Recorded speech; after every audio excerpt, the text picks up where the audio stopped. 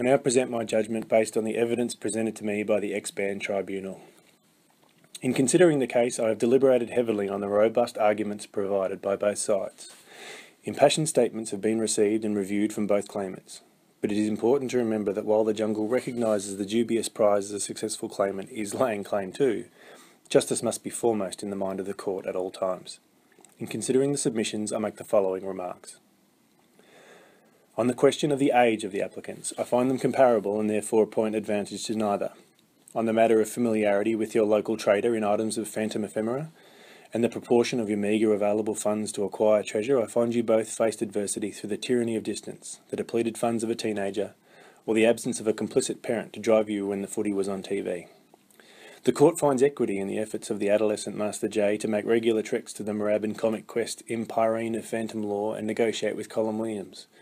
So too did the young Master Fraser similarly seek out to learn from an elder in his region of the deep woods in the form of Hendo.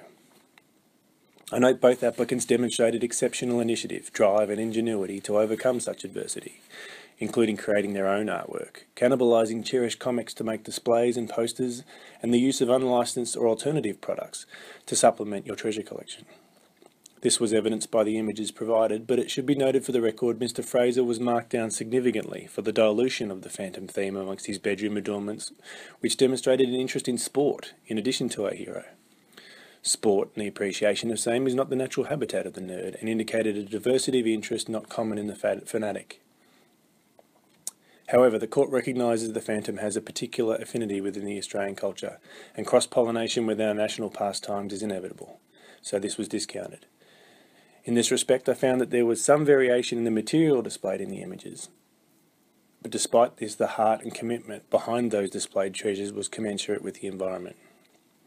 On the matter of official recognition, I note that Mr. J was a member of both fan clubs, and while only attaining the rank of junior non-commissioned officer, the effort to enlist in two different arms of the services, short of actually joining the Jungle Patrol, is equivalent to attaining the rank of subaltern in only one club.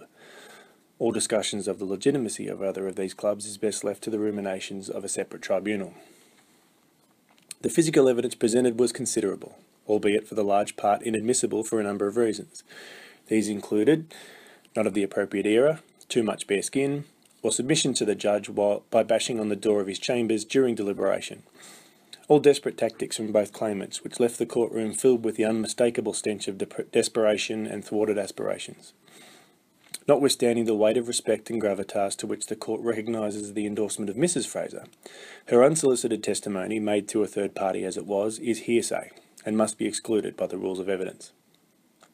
The social aspects of both claimants' cases were brought to the attention of the court and aired, without reservation or any semblance of personal preservation from either claimant, and the court recognises the moral fortitude required to be that honest about your level of commitment.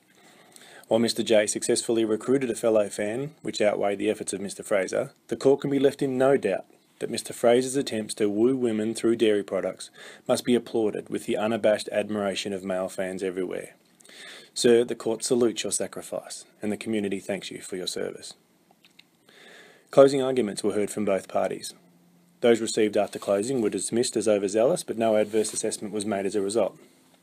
Special mention must be made to the efforts of the adolescent Master J, who in a breathtaking display of self-confidence and pomposity addressed in his personal chronicles us, his future readers, while penning his adventures.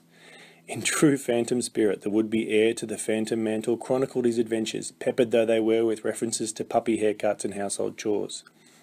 The cathartic confessions of the dedicated fan who sacrificed his Saturday to repeated viewings of the one piece of external media to the film, the defining phantom event of that era. In an age before teaser trailers, the internet and spoiler alerts, he pored over every VHS paused frame, seeking clues and Easter eggs before they were even a nerd staple. The firm belief that his adventures, musing, and presumably his occasional forays with the Singh Brotherhood would one day be of interest to another living human is strong evidence of someone's meta-embracement of the world of the Phantom.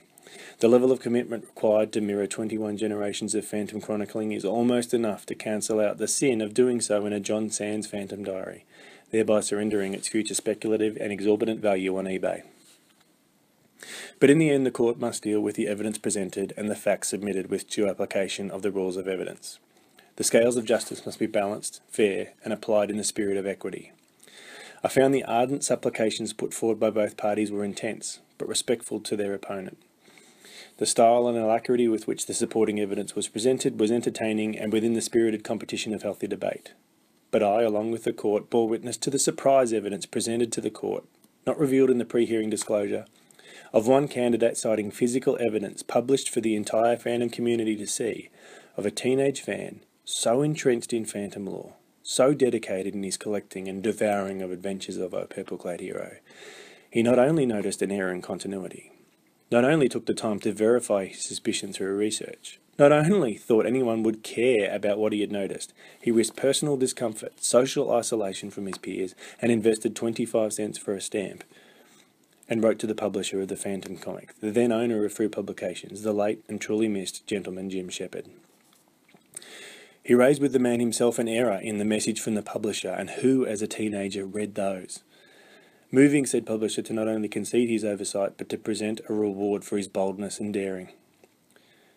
In the fine tradition of the phantom law being applied with judicial and balanced consideration for centuries throughout the jungle, this level of bravery, courage, conviction, and attention to insignificant detail, in addition to the acknowledgement from one of the great and esteemed holders of phantom law, Mr. Jim Shepard, this court demonstrates no compunction in awarding the somewhat inauspicious title of leading adolescent mid-90s phantom fan for now and throughout perpetuity to Mr. Dan Fraser, Esquire.